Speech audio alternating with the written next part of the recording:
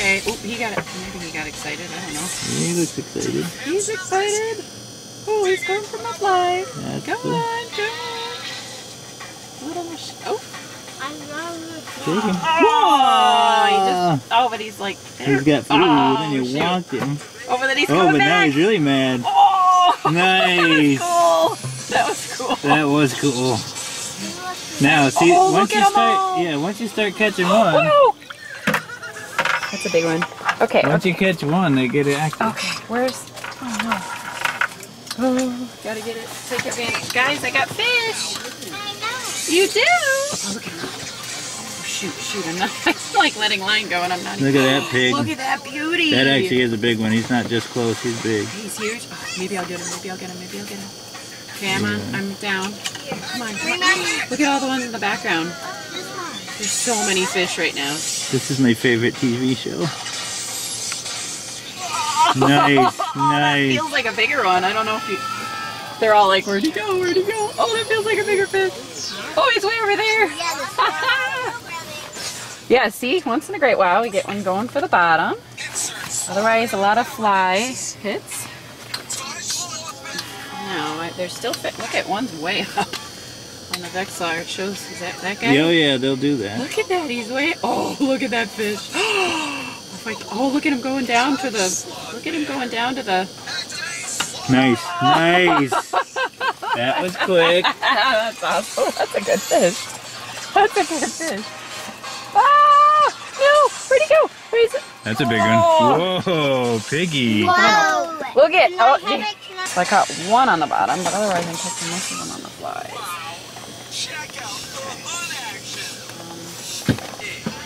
It's not showing up yet. Yeah, you There I swing, am. you swing center. So I'm just Oh, look at how, look at that. Come on, what if I got a double? Did he take it?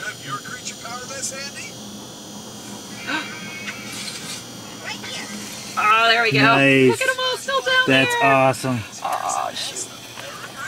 Yeah. Oh, he's angry. Can see him. Oh, jeez, big one. Whew. Beauty, beauty. Ooh, this is what I was waiting for. Oh, they're lining up like crazy. Hey guys. We're watching Mario Kart. All right, show one of your fish friends.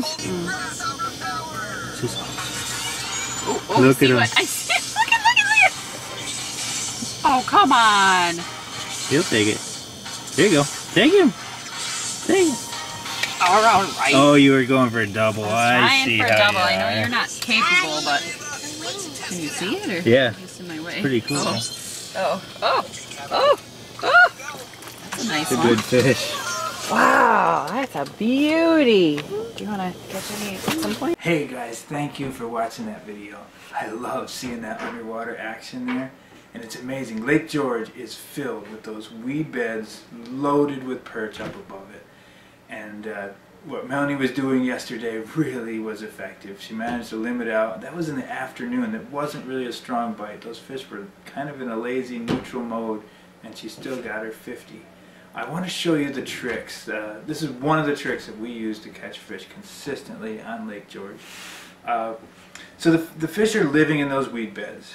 Usually, just like you saw in that video, they're just cruising along a few inches, 5-6 inches above those weed beds.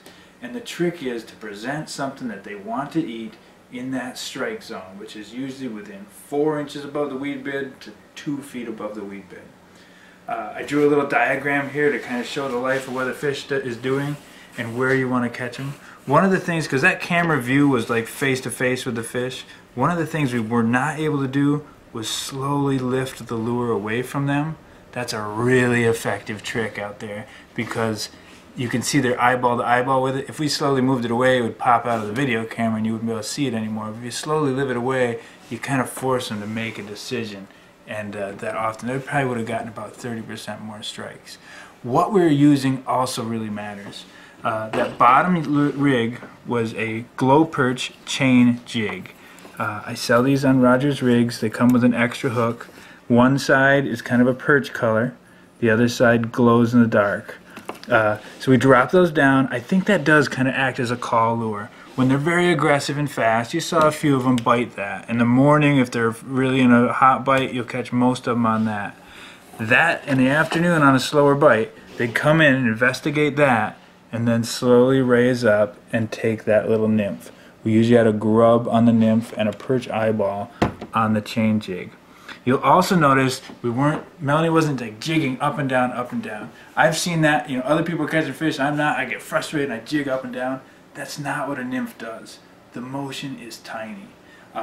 That morning, even with a fast bite, what I was doing without any electronics was a simple bucket method.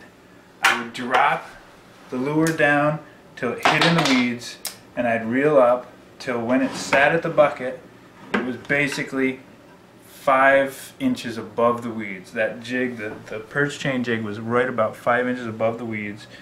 And then, so that I could do that over and over again without dropping it in the weeds, I clip my line into the line clip. That is actually there so people that used to fish canals and stuff could clip their line in, and they could cast across the canal and it would stop up their line. But it works really well. Now I catch a fish, I put the fish in the bucket, I drop it down, I don't have to think about the weeds, I don't have to think about getting weeds on my lure. I just drop it down until it hits that clip and I set it on the bucket. I actually get it out of my hands because I'm more likely to get that dead stick presentation, and when a strike hits, it causes me to delay a little bit. You saw how they were biting. It wasn't like a crazy heavy bounce, bounce, bounce. It was usually something like this, just a little bit of movement followed by a little bit bigger. And the best way is to actually delay, not hit it at the first movement, let that first movement go, and then strike on the second. I even kind of have a particular way of doing the hook set. I like to lift the rod up, set the hook in the fish's mouth, and then anchor that hand and reel steady. If you kind of start playing them, you end up loosening the hook in the fish's mouth. So I yank up, reel steady, bring them in. So this Perch Finesse Rig, which is fluorocarbon line with a swivel up above, because eventually that many fish will end up spinning up your line. Swivel up above, fluorocarbon line, which is the same density as water. It kind of disappears in the water. A 1-inch little tag line with that nymph on it, which allows it so when they flail the gills and suck it in, there's a little bit of movement to get the hook into the fish's mouth. And the Glo-Perch Chain Jig. All those are available at rogersrigs.com. My wife, my friends, and I actually hand tie these rigs. It's quality components, quality knots, and we supply these jigs. We have a few tungsten jigs. There's only about a dozen items there. These spring bobbers are on that website. It's the items that we use to catch fish, and I wouldn't try to sell you anything that we wouldn't use to have a good day on the ice. I hope this is helpful. Please like and subscribe. Check out some of the other videos. I show how to use some of the other lures and even how to cut up the fish. Thanks for your time.